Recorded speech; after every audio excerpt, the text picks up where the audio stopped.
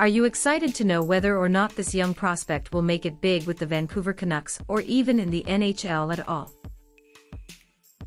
In this video, we'll dive into the data to see if Kravtsov has what it takes to earn a spot on the team. Help us grow by liking and subscribing to stay updated on all things Canucks, including Vitali Kravtsov's future with the team. Kravtsov was picked 9th overall in the 2018 NHL draft by the New York Rangers. After scoring just 10 points across 48 NHL games over the course of 2 seasons, he fell out of favor with the organization. The Canucks traded for him earlier this season, hoping that his potential would translate into success on the ice. As a prospect, Kravtsov was anticipated to become a significant contributor in the NHL's top 6 forward positions. He could work his way into the soft spots in the defense, read plays and situations well.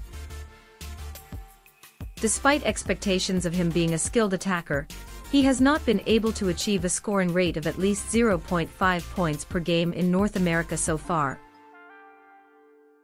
What do you think of Kravtsov's performance so far? Do you think Kravtsov has what it takes to make it in the NHL? Share in the comments.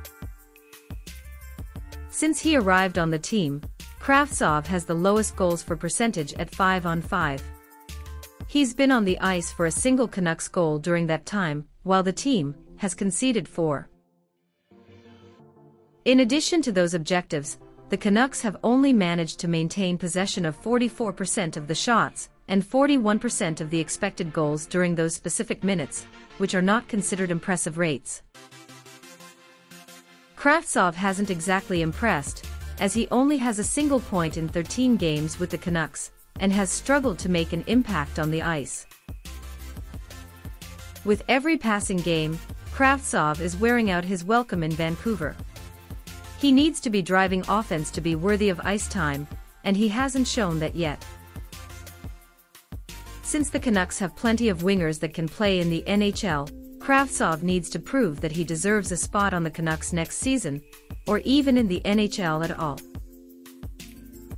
Kravtsov will have a significant opportunity this summer to demonstrate his value to the team. If you want to see more analysis like this, don't forget to hit the like button and subscribe to our channel.